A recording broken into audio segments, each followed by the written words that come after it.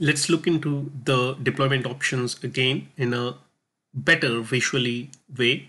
So here we see that option 2 is a standalone option where we have a direct communication between 5G network, between the G node B 5G NR, and between the 5G core network.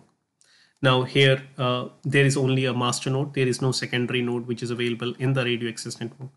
Now in case of option 3, which is a non-standalone, what is happening here in this case, the 5G connection from the NR 5G NR radio access network is going towards the 4G core network. So it is not connecting with the 5G core. So possibly the 5G core is not yet deployed, and it's a very initial stage of deploying 5G network in any brownfield network where the legacy technologies are already available.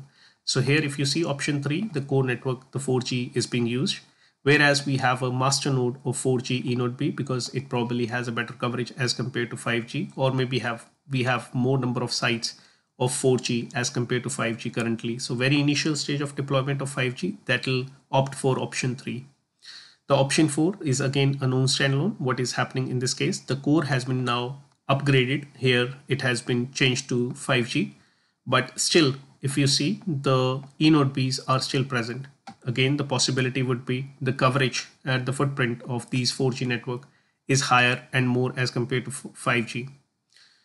Option 7, where we have the again a non-standalone option where we have the master node of 4G, and we have both the radio access present in this case. So option 7, we have the connectivity in this case would be with the core network of 5G, which is 5GC.